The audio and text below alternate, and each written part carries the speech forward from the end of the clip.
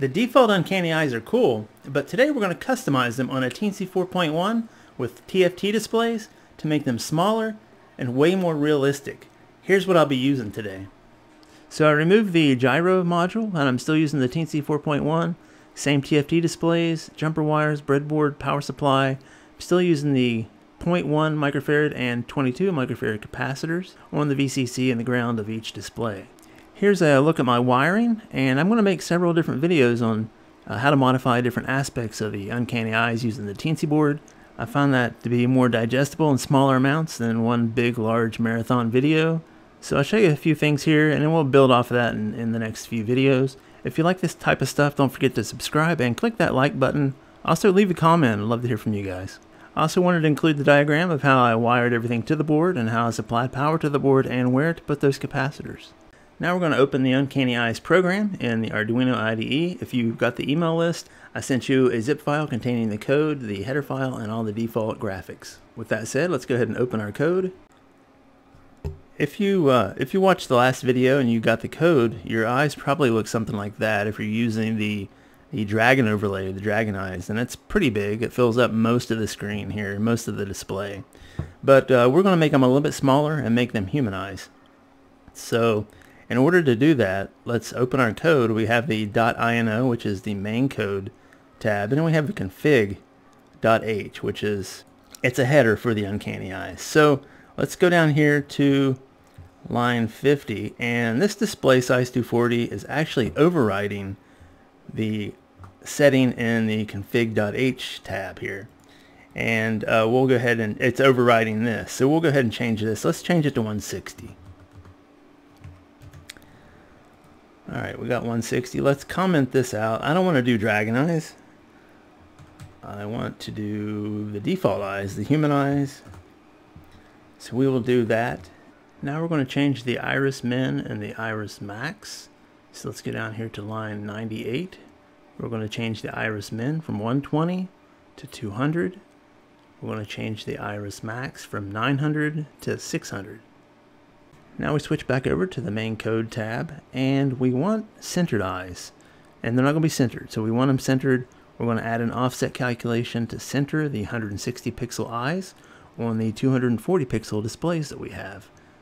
And to do that, we're going to go here to line 300, and we're going to add our offset, and I realized that I cut that off, so I printed it down below. And this should allow our eyes to be centered once we upload the code. As of right now, the eyes just look around randomly, but let's say that we want a static eye, so no looking around. So we come here and we highlight this section here. This is all the autonomous movement code, and we're going to replace it with IX equals 512 and IY equals 512. So we'll go ahead and highlight the whole section. We'll delete it, and we'll replace it with IX equals 512 and IY equals 512. That'll keep the iris centered and there'll be no looking around.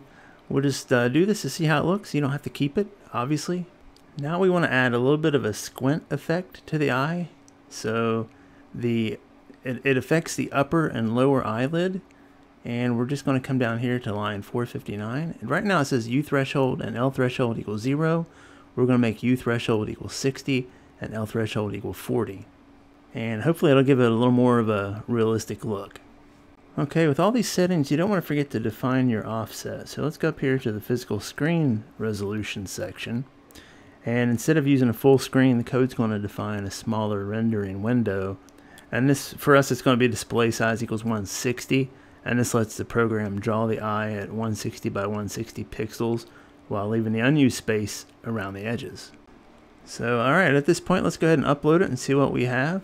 Make sure you have your Teensy board and your ports selected up there, and alright, now it's erasing the old code and putting the new code on the board here. And once it's uploaded, if you have a smaller space you need to work with, I think this is ideal for that. And you can make it bigger or smaller. Just go into the config setting and set that size. It's 160 right now. You can do 128, 180. And if you think this is just for human eyes, you can go back in and change the overlay to something else that's in your graphics folder. For instance, you can comment the default eyes out and uncomment dragon eyes. And you should get the same look, only with the dragon eyes overlay here. So there's the dragon eyes. We can also do goat eyes, and if you look at the iris, you'll notice it doesn't expand and contract quite as much as it did before. And that's due to adjusting the values for the iris min and iris max on the config tab, but I'm going to switch back to human eyes for the next video. Thank you for watching, and if you found this helpful, be sure to check out our other videos. Consider subscribing if you enjoy this type of stuff, and leave a comment in the comment section below. Let me know what you think, and I will see you again with another video.